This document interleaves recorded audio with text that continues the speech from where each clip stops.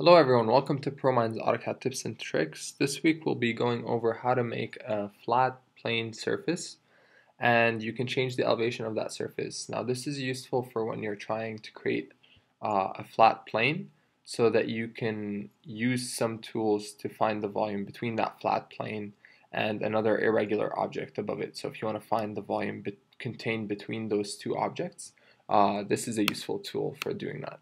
So if you go into the plane surface in your 3D modeling ribbon, and the other way you can access this is by typing in plane surf, no space, and then it will ask you for the first corner, and you can specify the coordinates for that, and then it will ask you to specify the other corner. Then you can do that by selecting it with your mouse, or you can also input the coordinates.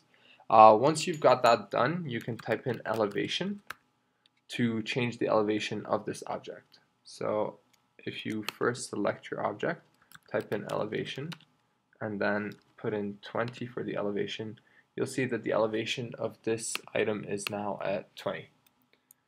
So that concludes this week's AutoCAD tips and tricks. If you guys have any questions or if you have suggestions for another topic for next week, please send them to us through the comment section below.